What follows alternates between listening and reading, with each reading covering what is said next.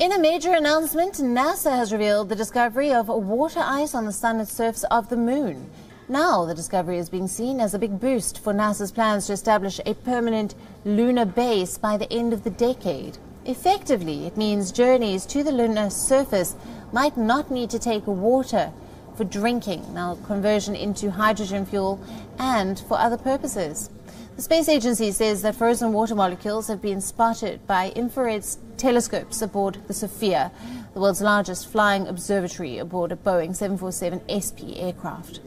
Signs of water on the moon have been found before too, but today's announcement details the first unquestionable discovery.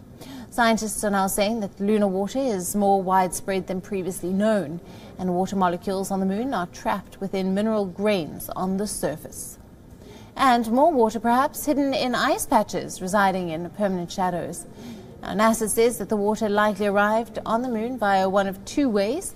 It may have been carried there by radiation known as the solar wind, or tiny meteorites. The molecules discovered are equivalent to a 12-ounce bottle of water within a cubic meter of lunar soil.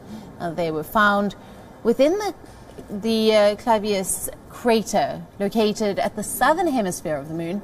The space agency estimates that water can be found on nearly 38,000 square kilometers of area on the moon's satellite. It is unclear, though, whether this water will be mineable by future astronauts or not.